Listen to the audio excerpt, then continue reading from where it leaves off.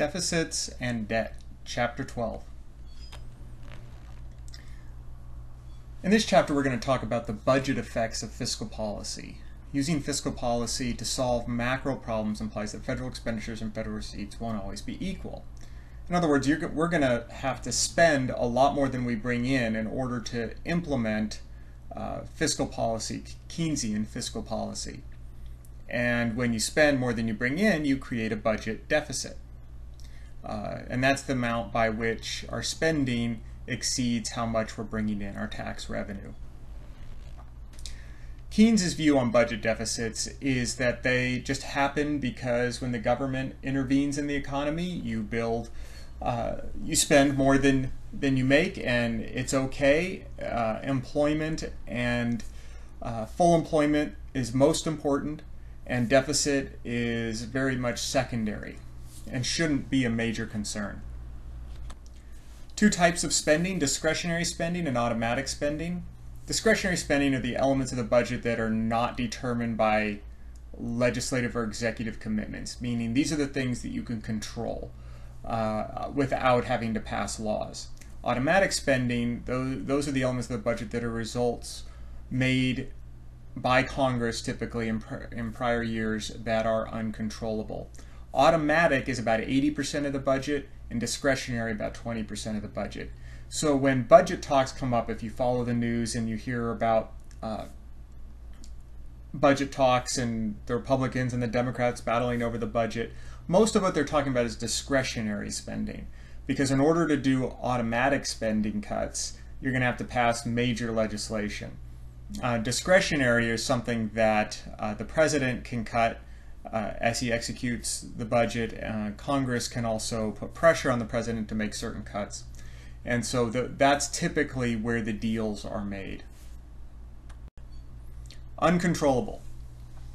The president and Congress can repudiate prior commitments and enact new legislation.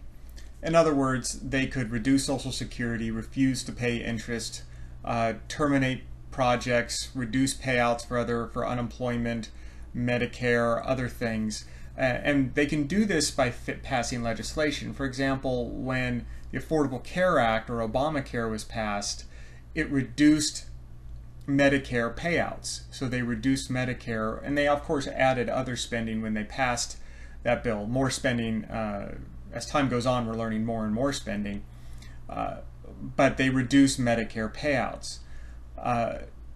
Whenever you play with these things, whenever you pass legislation to reduce automatic payouts, there's tremendous political fallout, because the groups that are affected will lobby very aggressively against politicians that did this come re-election time. So it's very rare that things like Social Security or interest payments are cut at all. Automatic stabilizers. These are federal expenditures or revenue items that automatically respond countercyclically to changes in national income. In other words, when the economy starts to get worse, unemployment and welfare, food stamps increase, and income tax collections decrease because you're making less money in a recession. People who are making less money in a recession will pay in a lower tax bracket or not pay income tax at all if they have no income. As economic growth returns, the opposite happens, which puts a small restraint on the economic growth. So as things go better, unemployment, welfare, food stamps, those payments will actually start to come back down. Cyclical deficits. That portion of the budget deficit attributable to short-run changes in economic conditions. So the cyclical deficit widens when GDP growth slows or inflation increases, or shrinks when GDP growth accelerates or inflation decreases. In other words, as the economy slows, taxes come down, unemployment benefits rise, and other transfer payments rise. Okay.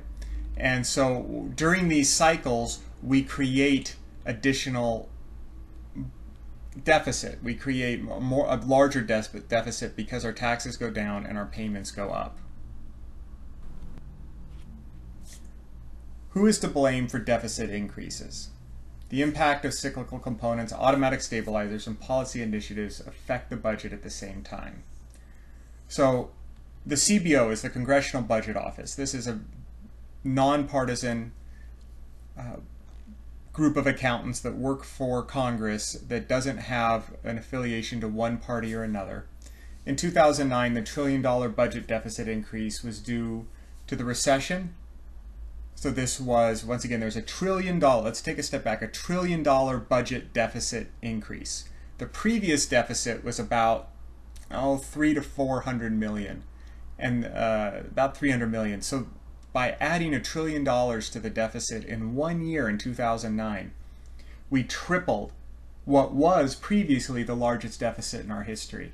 I mean, that's worthy of a pause and a note, because we tripled our largest deficit in our history in 1 year. And about a third of that, actually a little less than a third, was due to the recession. The rest of it, $675 billion, about double. The previous largest deficit ever was just an increase in discretionary fiscal policy. So our government decided to spend a whole bunch of money to try and fend off a deeper depression or recession, and by spending a tremendous amount of money. Measuring the impact of fiscal policy. We must focus on changes in the structural deficit, not the total deficit. So the fiscal stimulus is measured by an increase in the structural deficit, or shrink in structural surplus. Fiscal restraint is measured by a decrease in the structural deficit. So once again, when we try to stimulate the economy, this is measured by an increase in the structural deficit. Economic effects of deficits. First, crowding out. We discussed crowding out in the last chapter, in chapter 11. Crowding out is when the government increases its borrowing, which limits the ability of the general population to borrow money. Anybody who tried to borrow money in 2009, 2010 knows what crowding out is. It was very difficult to get a loan because the banks were tied up in working with the government, and by increased restrictions from legislation, specifically Dodd-Frank. Economic effects of deficits. Interest rate movements. So an increase in demand for funds will cause the price of borrowing the interest rate to rise. So the rising interest rates make it more costly for consumers or businesses to borrow, and they may cut back. Rising interest rates also increase the borrowing costs of government. Okay, we have to pause here. This would be a market force. The government wanting to borrow more money and the private sector wanting to borrow more money in the time for recession will drive interest rates up in a market economy. Remember that the Federal Reserve kept interest rates artificially low and still have them as low as they can go. Banks can essentially borrow money from the Federal Reserve for free, for nothing, for 0% interest right now. And the Fed Ben Bernanke has kept interest rates low because he and the Federal Reserve Board can set interest rates. So in the book here talks about interest rates movements, that would be market economy that would drive interest rates up. That didn't happen, once again, because we, in a sense, set them low. Okay, let's look at this graph of deficit as a percentage of GDP. So you could see that since 1950, our debt to GDP ratio, so that would be our total deficit to GDP ratio, I should say, our yearly deficit as a percentage of our total GDP. So how much money we are short, how much more we spend than we bring in as a percentage of our total GDP, which is about 15 trillion or so. So you could see since 2009 was the peak, but we've been up close to 10% since this Great Recession started. But prior to that, we had only been over 5% for a very short period of time. Economic effects of surpluses. If the government runs a surplus, that is, tax revenues are greater than government expenditures, it's a leakage to the circular flow. It puts a drag on the economy. In other words, if the government is bringing in 4 trillion a year and spending 3.5 trillion a year. That means it's sucking $5 trillion out of the economy every year that it doesn't need to. Not 5 trillion, $500 million out of the economy every year that it doesn't need to. So in such a case, you would, policy would dictate that you would either spend that money, which is what our current government would do, just find a new way to spend it to get it back into the economy. You would cut taxes. That's what George W. Bush did when he took office and inherited a budget surplus. He refunded that money back to the people. You would do increased income transfers. So you would increase payouts for food stamps, welfare, etc. Or you would pay off old debt. Spending surplus increases the size of the public sector, and cutting taxes or increasing income transfers puts money in people's hands and enlarges the private sector. So once again, that's what we talked about in the last slide. We would want to cut tax to get money back out to the people, and they would spend the money and move the economy forward even further. Paying off some accumulated debt puts money in the hands of the debt holders. And then those folks, so if we chose to pay off our debt, we give money to the people who held the debt, they're going to spend, and that's going to expand the private sector and once again grow the economy. And then jumping back to the top one, a spending surplus increases the size of the public sector. So if the government were to just spend that money, once again, they're putting the money back in the economy, but it grows government. The accumulation of debt. The national debt is the accumulation of many more years of running budget deficits and surpluses. So the difference between debt and deficit, this is important. The debt is the accumulation or the sum of all previous deficits. And the deficit is your yearly loss. So if the government loses, right now we're losing about between $1 and $1.5 trillion a year depending on the year. So we'll use 1 trillion as a round number for the sake of the example.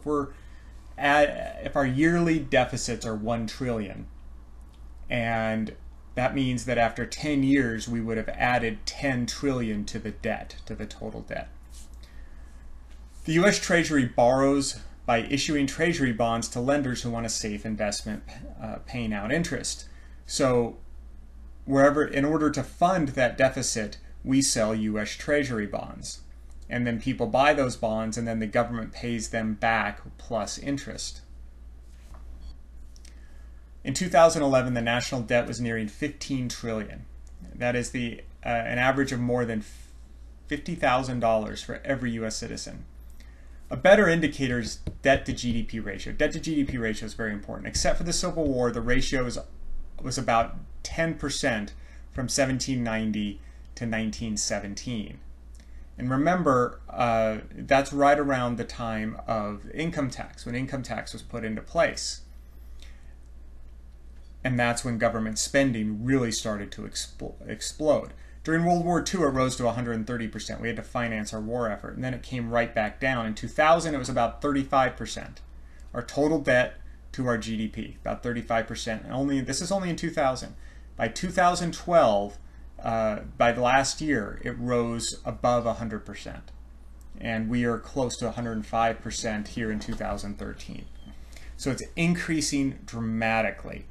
And that's through the spending policies of George W. Bush and Barack Obama, and the lack of, in a sense, the lack of fiscal restraint by both of those administrations and both political parties over the last 13 years. Debt since 1900 as a percentage of GDP. So you could see what the graph actually looks like in terms of our spending. And importantly, and once again, World War II, spending got pretty high. The only decreases we see are during the Roaring '20s, leading into the Great Depression. We were decreasing our percentage of our debt to GDP ratio, and then FDR increased it fairly dramatically, including the war effort. And then that slowly declined all the way into the early 80s, where it started to creep back up. Went down with the tech boom and the increased tax revenue from that, and Clinton partnering with Gingrich to have a fiscal restraint policy in the late 1990s. increased but stayed relatively stable through the early 2000s. And then in the late Bush administration, early Obama administration, it skyrocketed with the Great Recession. The debt to GDP since 1792, you could see we had a little bump for the Civil War. And then when we got income tax put into place after 1900, the government spending kind of went crazy. Even though they had more money, it kind of whetted their appetite for spending. You see it go up there, and then we already talked about the rest. Federal plus state debt. We're at this time, the graph doesn't quite go up to this moment in time. We're as high as we've ever been in our nation's history when you add federal and state debt. Up to now, we've just been talking about federal debt. State debt in 2005 dollars as a percentage of per capita. So you could see that state debt has really increased dramatically, and there really hardly was any state debt earlier. The change you have from 1900 really to 1960, and then what's happened since then, are the pension plans. State workers get very large pensions. They get health care. They get health care for their families. People are living longer, so the pensions sometimes are paid longer than the person actually worked. And this is growing debt dramatically. And there's no real end in sight to that. That will continue to be a problem as people live longer and longer. And the taxpayers are paying for more and more people in their states that aren't actually working any longer and haven't been for a long time. It's really an unsustainable problem. All the models on which that type of pension and healthcare were built had people dying 10, 15 years younger than they actually are when they promised to pay those, that is, when they promised to honor those pensions. They had no idea people would live this long, and it's really throwing everything off. So who owns the debt? The national debt creates as much wealth for bondholders as it does liabilities for the Treasury. So who owns all of these Treasury bonds? First, federal agencies. Federal Reserve and Social Security Administration hold 40% of all Treasury bonds. So the Federal Reserve, for the most part, buys Treasury bonds to help increase our ability to pay debt. State and local governments hold 5%, private sector holds 24%, and foreigners hold the last 31%. Why would you hold a U.S. government debt? It's safe. We always repay. There's interest paid. It's extremely low right now because we've set all interest rates low. But at times they can pay very well. They paid extremely well in the early 1980s, up to 15% and more per year, which is just, a lot of people got rich off that. And once again, the dollar is the most powerful currency in the world, and to have dollars owed to you plus interest is a very attractive thing for conservative investors. The burden of debt. Refinancing. The issue of new debt and payment of debt issues earlier.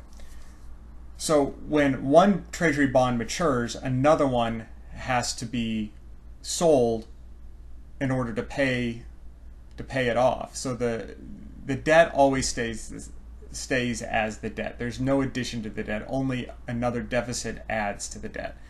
It's a little confusing, but what happens is that when the government has to pay back a Treasury bond, we typically borrow money to pay back our debtor. So if I buy a Treasury bond in 1980 and in 2010 it comes due, the government doesn't have the cash for that. They have to borrow the money, increase the deficit to pay me back for the money I loaned them in 1980. So it's just this never-ending cycle that we're in. Debt service, the interest required to be paid each year on outstanding debt. So increased interest payments use up funds that cannot be used for other government expenses. So as time goes on and the larger our debt is, our debt payments will become a larger and larger percentage of what we have to pay, of our expenditures. So our interest expense keeps increasing as our debt increases. It's almost as if you had a credit card and you've maxed it out, and then you have to pay the minimum on it. Well, and so you're paying the interest only, and it's just not, and the principal doesn't really get any smaller, and you're just paying the minimum payment, the interest on it, and you need to spend more, so you get another credit card. And then you're paying the interest only on that one. Well, your interest expense is going up so much that you can't pay into the principal on those credit cards, and the debt never seems to go away. Well, that's what's happening with our national debt. Finally, the burden of debt. Opportunity cost. The true burden of debt is the opportunity cost of the activities financed by the debt. So the opportunity cost is all the things we could have done with the money that we're currently using to pay off our debt. The debt and economic growth. If deficit-financed government spending crowds out private investment, future generations will bear some of the debt burden.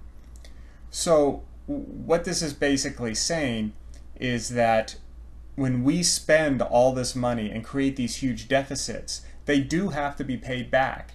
And many of the people and many of us who are using this debt to finance our own success, to finance the country right now, and to pay for all this government spending, that debt is going to get passed down to future generations, and they will have to pay it.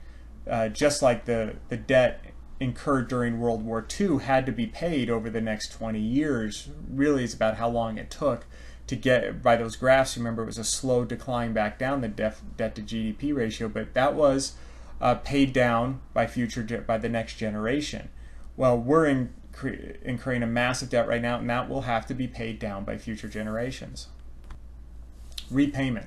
If the U.S. Treasury pays off maturing bonds with taxes, it is a redistribution of income from taxpayers to bondholders.